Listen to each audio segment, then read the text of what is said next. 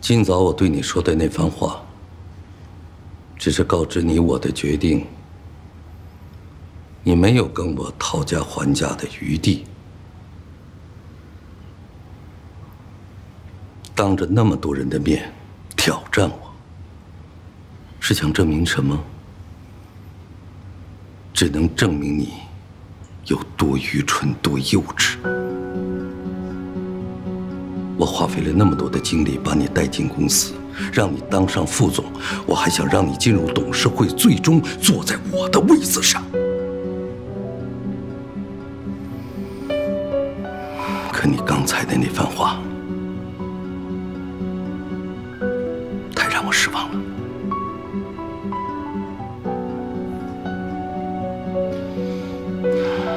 爸，首先我要跟你说声对不起。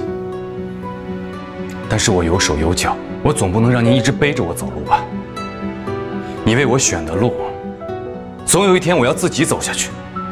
就算是我走错了、摔倒了，甚至摔得头破血流，我也请求你能不能就这样的默默地看着我就好。我真的需要这次机会，在你面前，在我姐面前，在所有人面前证明，我欧阳绝不是一个无能的弱者，更不是一个烂泥扶不上墙的人。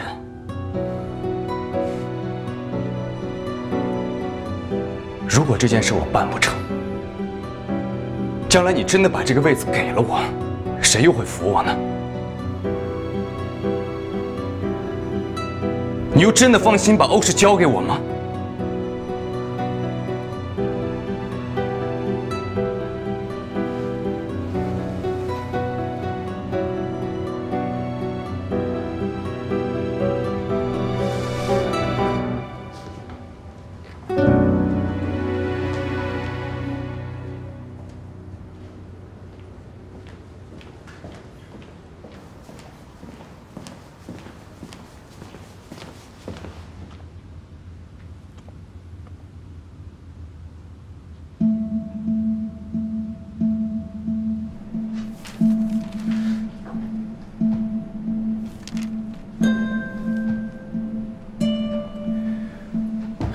为什么会展中心会突然提出赔付违约金的事儿？刘总不是跟那边的关系很好吗？之前他还信誓旦旦的宣称可以把定金要回来，怎么就成这样了？是，本来刘总是这么说的，可是刚刚得到消息，对方又打算跟咱们公事公办了，合同上也确实有单方面违约的责任。那这么一来，咱们的预算又不够了呀。可不是嘛，本想着定金退下来，结果真是祸不单行。这绕来绕去又绕回到钱的问题上，这不等于回到原地了吗？资金不够，怎么能落实具体事情啊？行了，现在还差多少钱？算上需要赔付的违约金，还差100多万。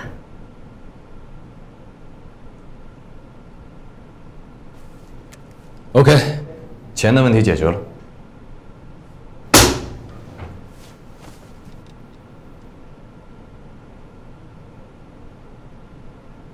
你拿你自己的钱去补预算的缺口，这不叫解决问题。现在差的不就是钱吗？你管我是节省成本还是自己出钱，解决问题不就行了？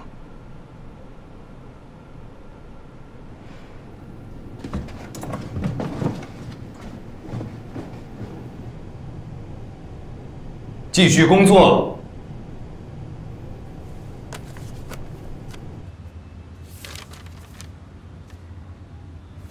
合同上违约条款写得很清楚，因为乙方原因造成的合同终止，甲方有权追究其相关损失。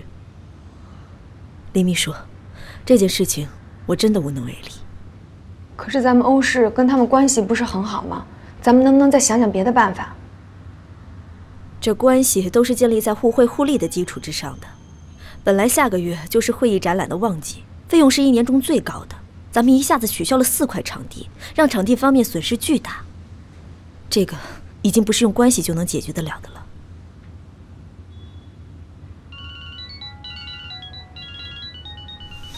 林小姐，我所了解的情况呢就是这样。我接个电话，你能回避一下吗？哦，您先忙。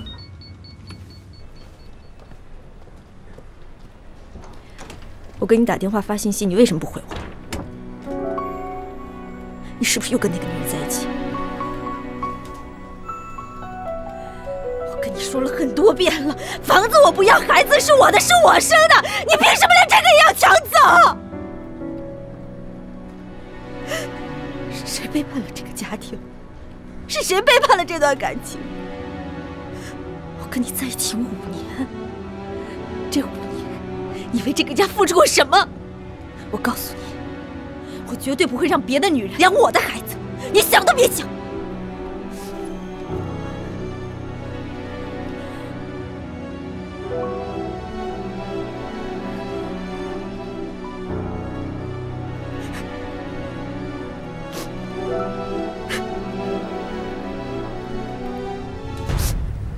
小雅，在俺叔的监督下，我亲自炒的，肯定好吃。赶紧尝尝。来，这是你们家的店啊？对，一定要尝尝我们家店的小龙虾，做的可好吃了。这是我爸开的，我们这个店啊都开了10多年了，真好。有一家自己的小店，自给自足，快乐、满足又自由。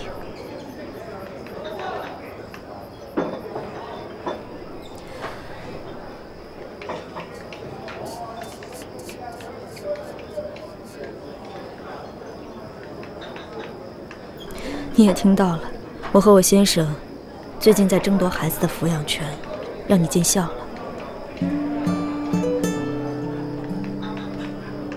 刘总，我从心里觉得你特别伟大，事业能做得那么优秀，还能为家里付出那么多，我从心里真的很钦佩你这样的女人。你放心，你的事情我保证，我绝对不会告诉任何一个人。谢谢你，美雅。刘总，不管你以后遇到什么样的事情，开心的、不开心的，只要你想跟人说话，想跟人分享，你就来大排档找我，我陪你小酌几杯。没有什么样的事情是一顿小龙虾解决不了的。如果有，我们就再来一份小龙虾。我们家小龙虾管够。好，干杯。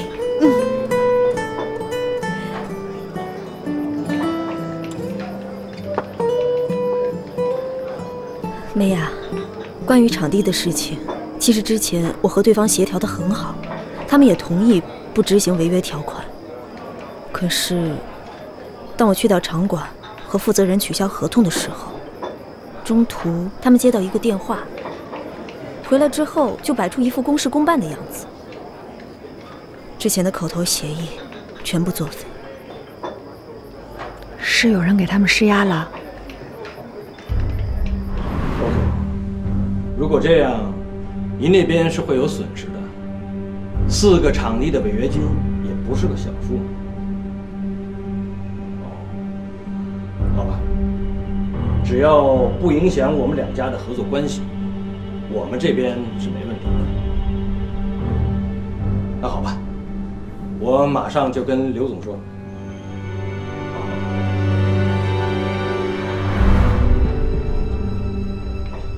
是欧瑞。美雅，明眼人都知道，欧瑞从一开始就故意为难欧阳。哎，我跟你说这个干嘛？这是他们的家事。你呀，要想在欧氏干得长久，一定要记住明哲保身，做好自己的事情就够了。来。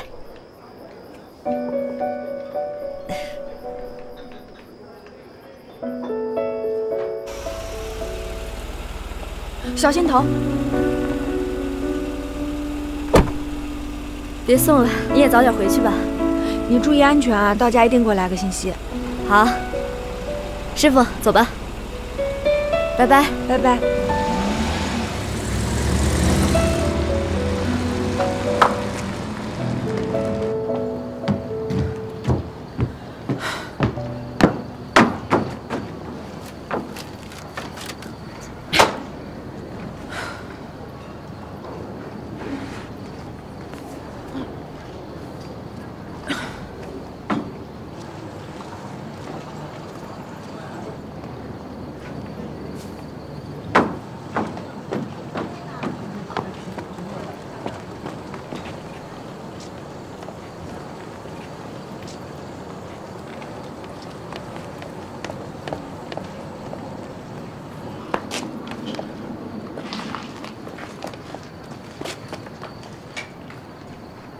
我问你，你最近是不是以工作为由，从早到晚的缠着欧阳？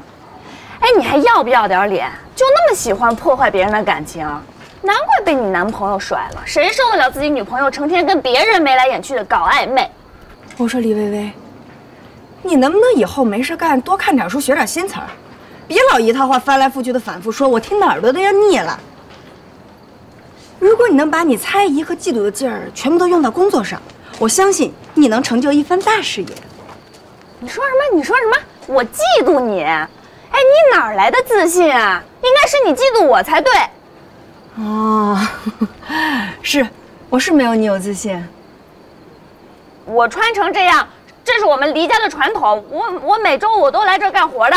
那你知道为什么黎家会有这样的传统吗？我看你根本就不明白。我听说前几天你在欧氏集团遇到了徐思雨，知道自己为什么会完败吗？你们同样都是有钱人家的孩子，知道差距在哪吗？在哪儿？我跟你说了，你也不明白。李薇薇，我告诉你，人外有人，天外有天。如果你再不做出改变，你就永远都是坐井观天的癞蛤蟆。美雅，啊！疼！劲儿怎么这么大呀？可能你不知道吧，我在巴黎留学打工的时候，100磅一袋的面粉，我一天能扛好几10袋。高尔夫球场的装备，只要我背上了，我一天都可以不卸下来。你跟我比力气，你不自讨苦吃吗？所以我劝你啊，以后别没事干老跟我动手动脚的，省得伤了你自己，听明白了吗？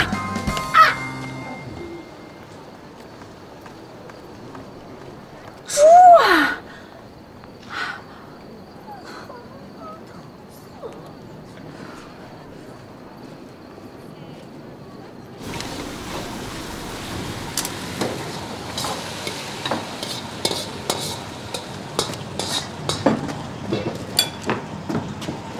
爸，你怎么又喝酒啊？我跟你说话呢，你别装听不见。小雅，爸问你，咱能不能不在那欧氏集团干了啊？哎呀，为什么啊，爸？你是不是看我最近天天加班，身体受不了？我跟你说，爸，你女儿我强壮着呢，我一点也不累。成天给欧阳端茶倒水、打扫房间、收拾屋子，你能不累吗？你都知道了。小雅，爸爸辛辛苦苦挣钱送你到国外读书，不是回来让你当秘书伺候人的。爸，我一开始去欧氏应聘的是产品研发部，可是产品研发部不在本市，在外地呢。你说我这大老远的从法国跑回来，我就想在你身边多陪陪你。正好欧阳身边缺一个行政助理，我就去了。还有啊，行政助理的工作啊，不止你刚才说的那些，还有好多呢。记录会议、收发文件、管理档案。虽然干的事情很杂，但是对于我来说是一个特别好的学习机会。而且我本来也没打算放弃我的专业，我现在的工作都只是暂时的。好，那我问你啊，欧阳，一个欧氏集团的副总裁，他连个秘书都没有吗？啊，你说你，一没有这方面的工作经验，二没有人脉关系和背景啊，为什么单单就选你呀？爸怕是你受骗呐，你知道吗？你天天在他身边，爸爸觉得是不安全，你知道吗？小雅，爸不求你什么大富呀、大贵啊，只要你能踏踏实实的，爸爸就知足了啊。爸，别人这么想我就算了，你也这么想我啊？你女儿我就是这样的人啊？我和欧阳一点不正当的关系都没有，我们是再正常不过的上级和下级的关系。我们每天晚上加班，纯纯粹粹、的的确确都是在为了工作。你要非这么想我，那我也没办法。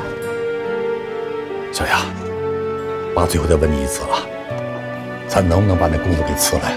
我不。为什么不能辞了这工作呢？哎呀，那为什么一定要辞这个工作呢？爸，欧阳现在的工作遇到了很大的麻烦，我如果在这个时候辞职了，那我就太不仗义了。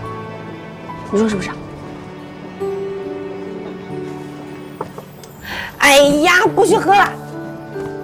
好了吧，你不要再担心我了，没什么事儿，你女儿我好着呢。不许喝了，没收。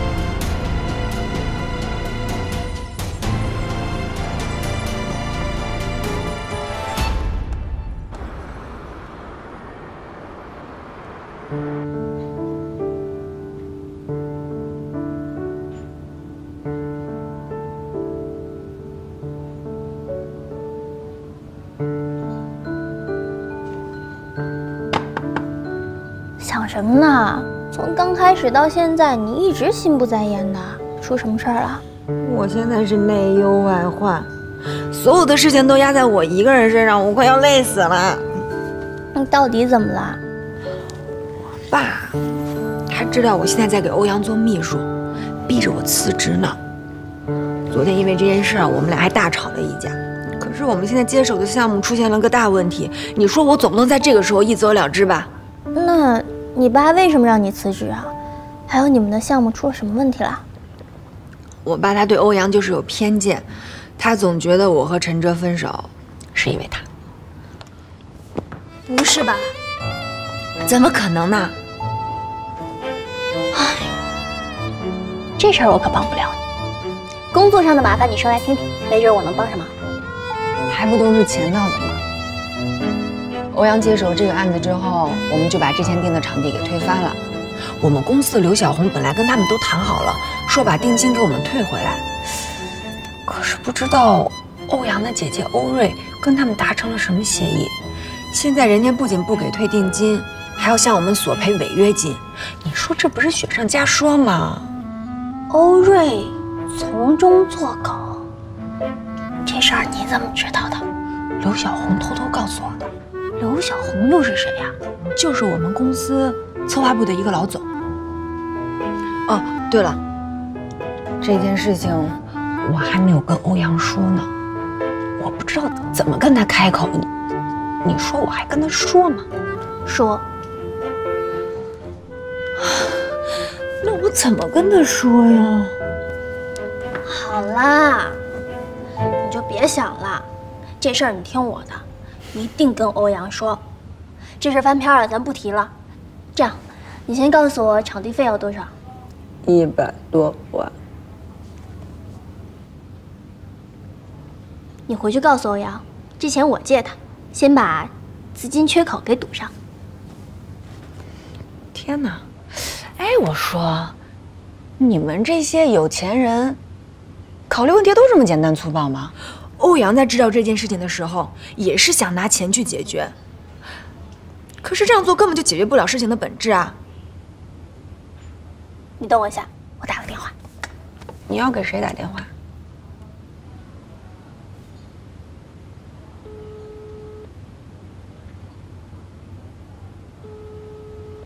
喂，爸，我有件事儿想跟您商量一下。我最好的朋友林美雅，您知道的啊。她现在手里有个项目，是跟会展中心签订的4块场地租赁合同，可是欧氏集团那边要临时换场地，所以会展中心要追究他们的违约。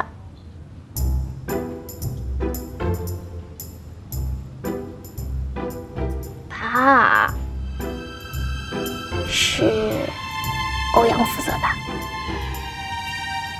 啊，好，好，那我等您电话啊。什么？这事儿我怎么不知道啊？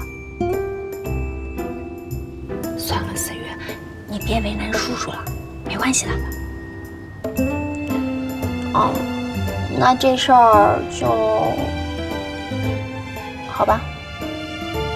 哎呀，没事的，没事的，思雨，真的没事，你千万别难受。你能为了我的事情给你爸打电话，我真的已经很感动了。这件事情你不要再管了。你笑什么呀？你别笑嘛！你说你刚回来没多久，光忙前忙后忙我的事儿了。你笑什么呀？我也在想法，连你都被我骗了。我告诉你啊，我爸在电话那边说了，他去年收购了会展中心的部分股份，他现在是那儿最大的股东，而且他还向我承诺，他不仅不会追究你们的违约，还会把你们之前交的定金全部退还给你们。我的天哪，徐思雨，你简直太棒了！啊！谁最帅？徐子宇的爸爸最帅。谁最美呀？徐子宇最美呀。谁最帅？徐子宇的爸爸最帅。谁最美？徐子宇最美。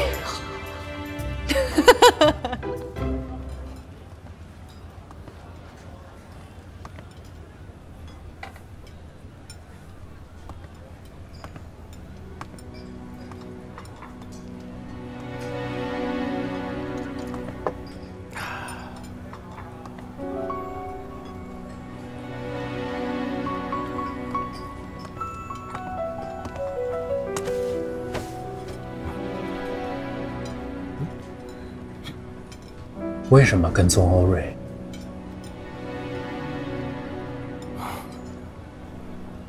小伙子，你认错人了吧？我不认识你啊，我也不认识你刚才说的什么人。服务员，结账。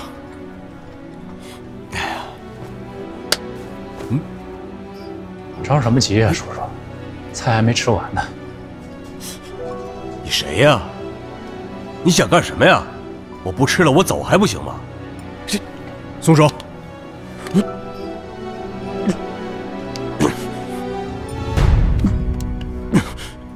那麻烦你跟我解释一下，为什么你的手里会有欧瑞的口红？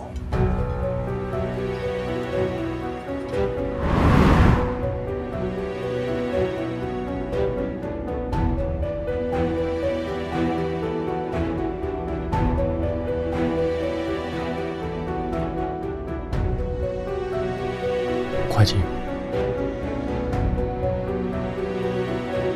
这样往回倒一下。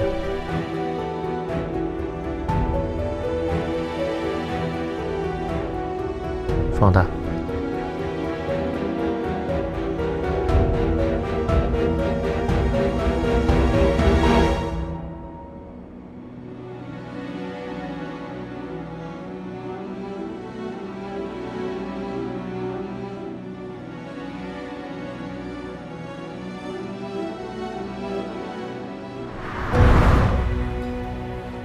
芳华国际、枫叶餐厅、欧氏集团的停车场的监控录像里面都有你，铁证如山。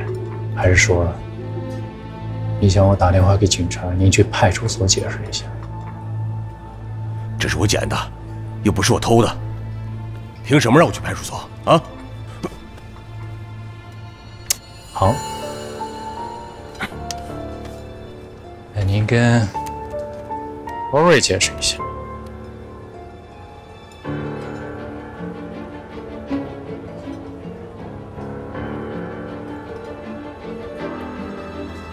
喂，小瑞，我今天遇到一个熟人，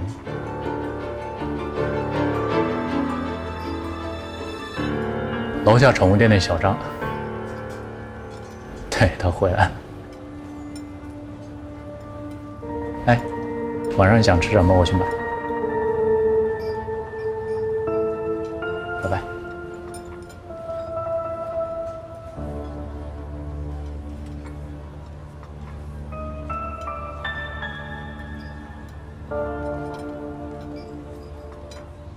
好了，问题解决了。我现在问你点正事儿。还有正事呢？什么事儿？黎东，他是不是喜欢你呀？喜欢你个头啊！怎么可能？他是我小黎叔。黎东，黎氏集团的继承人，对你没意思，他能亲自下厨给你爸做醒酒汤吗？哦，那你可真的是误会了。他们两个是老朋友了，都认识10几年了。不过小黎叔这个人嘛，人真的很好，而且他这个人没架子。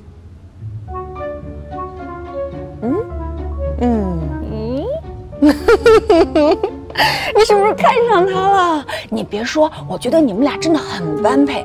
要不要你贿赂贿赂我，我给你们俩撮合撮合？你想什么呢？我是让你考虑考虑他。你想什么呢？他是我小黎叔。小黎叔怎么了？看起来也没比你大多少，而且又成熟又稳重的。那你觉得他那么好，你跟他在一起啊？我看你们两个人呢门当户对，在一起正好强强联手，真的很般配。我告诉你啊，我这辈子都不可能有黎薇薇那样的小姑子。我也告诉你，我下辈子、下下辈子、下下下辈子、下下下下下辈子也不可能有黎薇薇那样的小姑子。昨天晚上我还骂她是癞蛤蟆呢。真的？怎么样，过不过瘾？虽然我这个人平常挺没用的吧，但是关键时刻我跟你说，我可厉害了。跟我说说那天怎么回事？是这样的，你听好啊。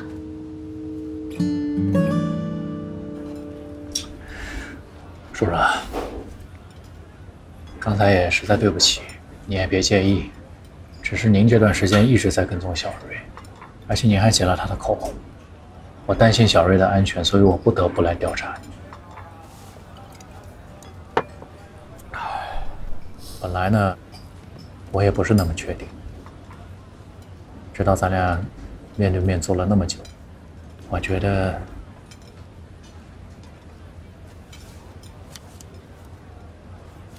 这张照片你应该会很熟悉。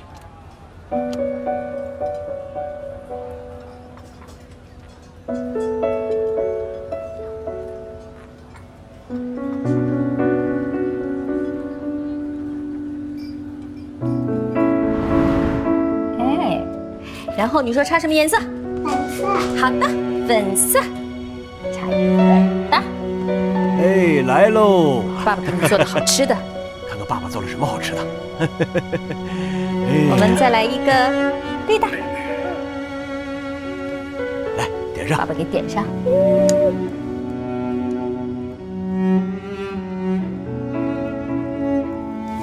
哎，好了，来，哎，预备起！祝你生日快乐！祝你生日快乐！祝你生日快乐！祝你生日快乐！嘿，来吹。真大！来，哎，对了，拍照。啊好。哎，准备好了，来。来喽！来喽！快！来，来看镜头，哎，看着镜头。1、2，耶！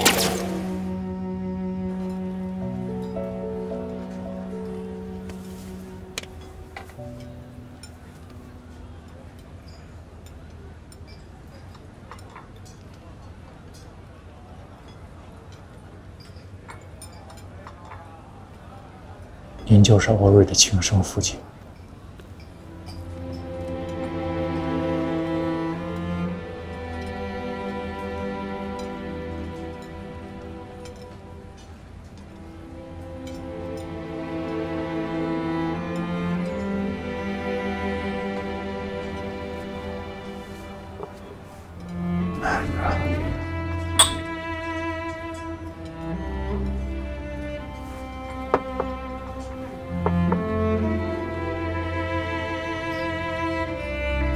我在监狱待了20年，20年，现在什么都没有了。可这20年，我无时无刻不在想着我的女儿。就是在最艰难的时候，我都咬着牙挺了过来。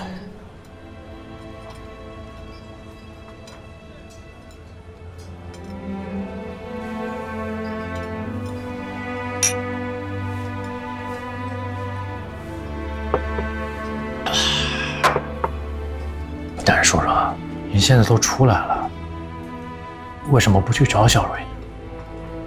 她现在是欧长林的女儿，欧氏集团的总裁，而我呢，一个刚刚刑满释放、脱离社会几十年的废人。你说我有什么脸面去认她？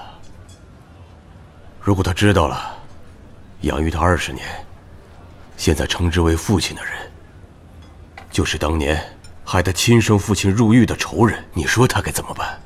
他该怎么活？我宁愿他不知道。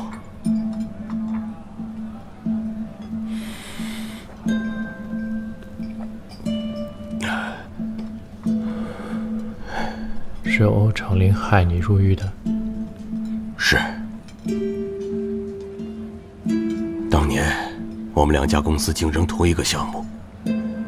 欧长林用了卑鄙的手段偷走了我的账本。当然，我公司的账目是有些不干净，因为偷税漏税，做了些犯法的事情，而且数目还不小。就这样，因为他的举报，我锒铛入狱，他也因此得到了这个项目。要是没有这个项目，他欧长林也不会有今天。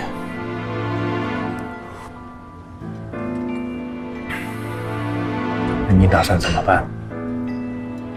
就这么算了？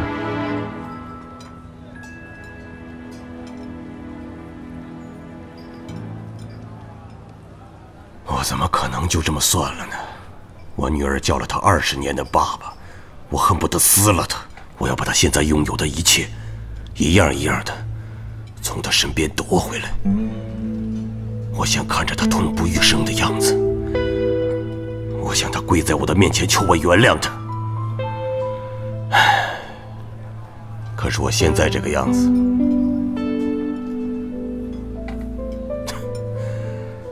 我还能做什么呢？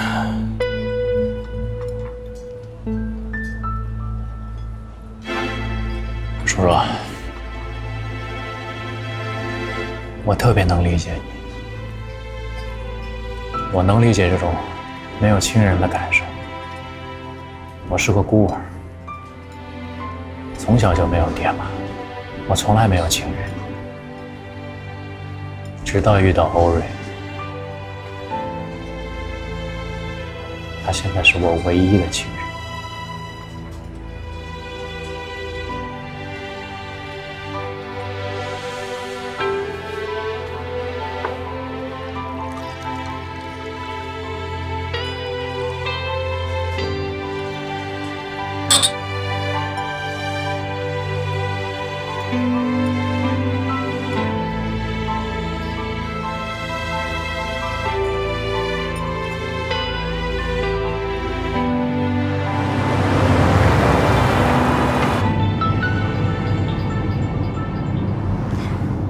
喂，王准，有事吗？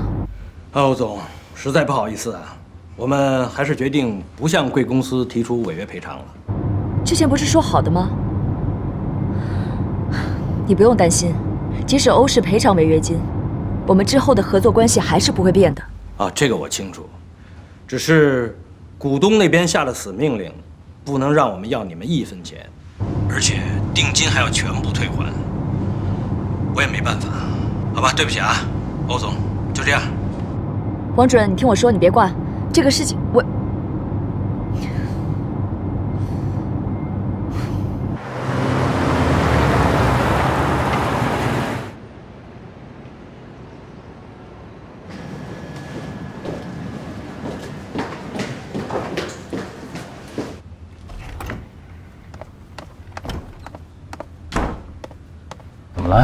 这么着急？会展中心那边告诉我，他们不但不追究违约金，还要将定金全数返还。说什么原因了吗？哎，没事儿。本来就算场馆那边不反悔，他自己也可以拿钱补上资金缺口。这部戏本来就不是为了姜思的。那是为了什么？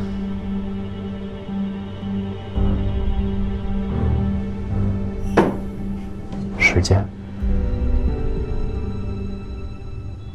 现在我们的时间已经不多了，虽然会展中心方面的问题已经解决了，但是我们的进度已经落后了很多。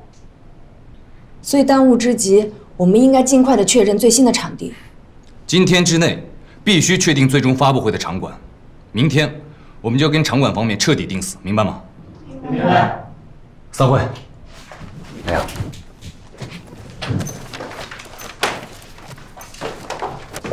怎么会这样？哎呀，我们还是见面说吧。我跟欧总现在已经到了，就在大堂。这儿，我看到你了。哎呦，林小姐，哎呀，实在不好意思啊。哎呀，实在不好意思啊，欧总，昨天这个场馆啊已经定下来了，而且对方把定金都交了。您看要不要您到别的地方去问问？怎么会这样呢？我们前天不是还沟通过吗？那昨天您没交定金啊？再说这个时间段，是这个展会的高峰时期啊，热门的场馆很抢手的。你们怎么能这样做事情呢？应该跟我提前打个电话。赶紧给夏家打电话，我有种不好的预感。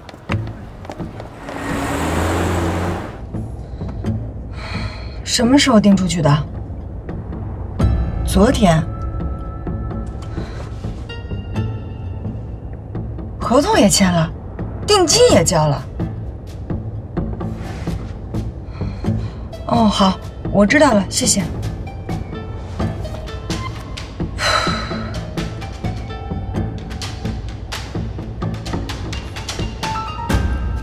场地昨天定出去了，能不能告诉我对方是哪家公司啊？抱歉，原则上我们是不能透露客户信息的。真抱歉，场地昨天定出去了。真抱歉，这个场地昨天已经定出去了。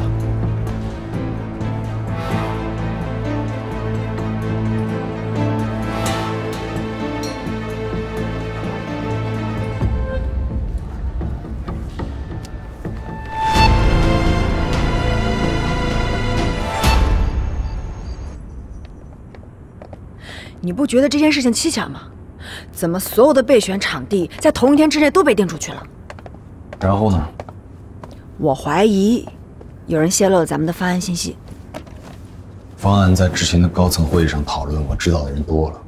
方案确实是讨论过，可是那些文案上并没有这些场馆的具体信息。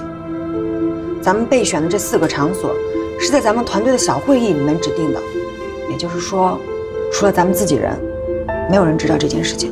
你的意思是有人在我们的团队里安排了眼线？是。哎，你说实话，你是不是有什么事儿一直没跟我说啊？刘小红告诉我，之前的会展中心是要给我们退定金的，结果你姐给他们打了电话，他们就变卦了。